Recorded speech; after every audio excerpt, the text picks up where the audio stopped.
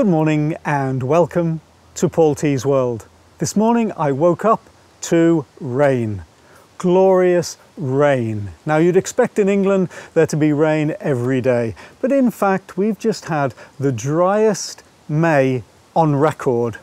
No, we haven't. We've had the sunniest May on record and it's been the driest since 1896.